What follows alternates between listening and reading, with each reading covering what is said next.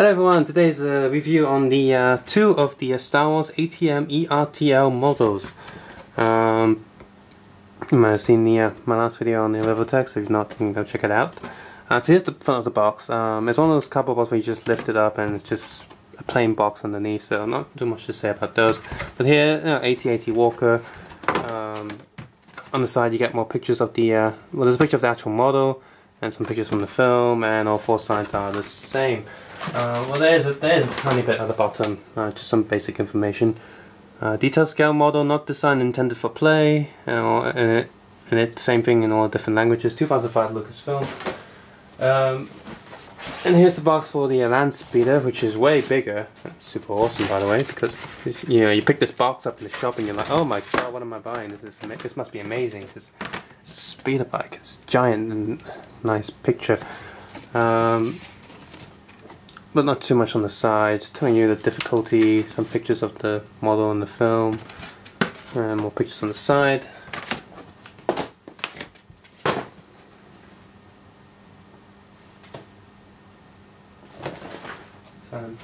So, and of course, these things are completely different scale from each other. Just get the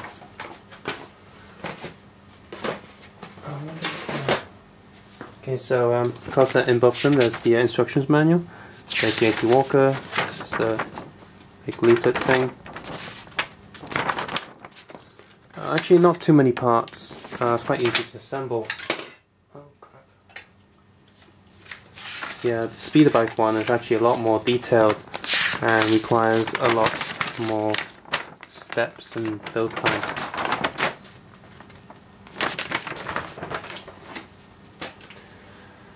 So let's look at the Walker first.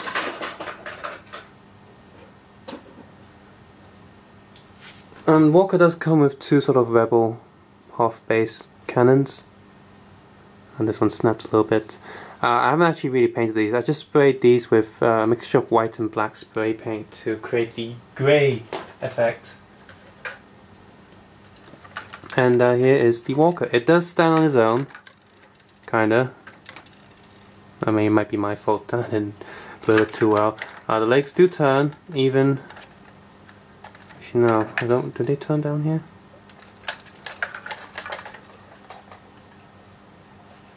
Oh, yes, they do, but my paint has kind of made it harder for the legs to turn, but they do turn. They used to turn, but I'm not going to force it now. Oh. I'm not going to force it now, it's fine. In terms of molding detail, this is actually pretty decent. I mean, there's not too much going on with these Walkers anyway in the first place, but it works, it looks fine. This thing used to have a rubber band inside, but so the head can sort of move. But as you know, rubber bands degrade quite easily, and well, the rubber band snapped. At first the head was always drooping, which is kind of funny. It's like a constant depressed AT-AT. But eventually it snaps, so I just blew out the thing. I mean, I can always get a new rubber band sticking in there somehow, maybe. Apart from the legs movement, there's not much. You can't open anything. It's just as is. It's just a display piece, and it stands pretty well. There's a bit of fiddling, of course, to get it to stand properly. But like I said, it stands. And these models, compared to those Rebel-Tech ones, these actually feel a lot more solid. The plastic feels a lot harder and stiffer and less brittle.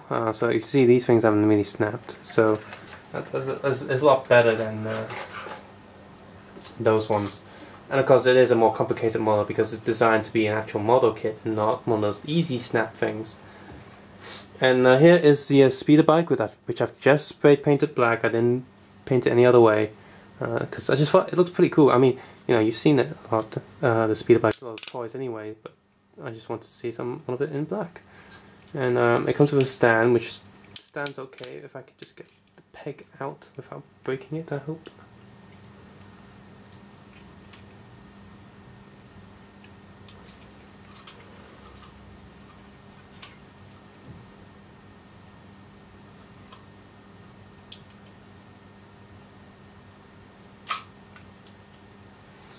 So as it stands, it comes with a light, tiny Return of the Jedi plaque, which I didn't paint. I just only painted the speeder bike.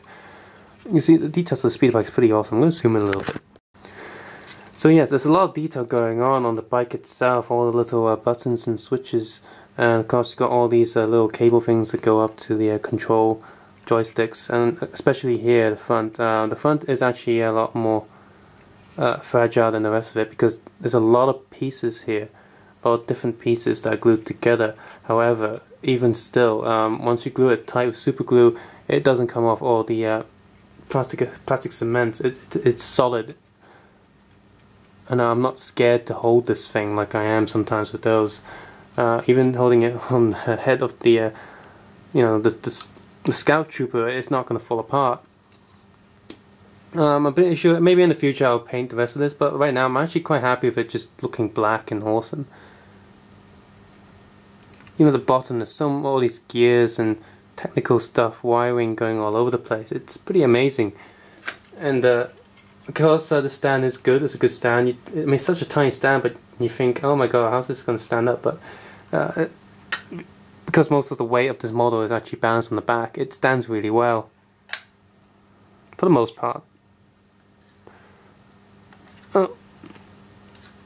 I mean, I've had this thing on display for ages and hasn't fallen over or anything. And just for a little tiny bonus, here's a tiny AT-80 walker. This is one of those that, this isn't a model kit, this is just one of those things that you get in those Japanese boxes. And oh look, there's something inside. I've lost one of the cannons on the front. But in terms of detail, this is pretty awesome. It's all pre-painted and everything. And I can't remember what other sets come, but this is one of those Japanese candy toys that you just get in the box. And look, here's a model that stands right there. So it's like I have a mother and a child. It's pretty funny. It's pretty cool. So overall quality, if you like Star Wars models, I go for this one. Even if you're crap at painting, right, you don't need to know how to paint. Just get a black or white spray can and you have a nice display.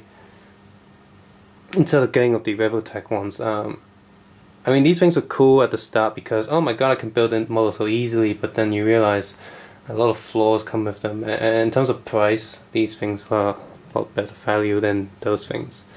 So that's it for today. Take care and have a nice day and all that. Subscribe, suggest, comment below, and let me know what you think. Bye.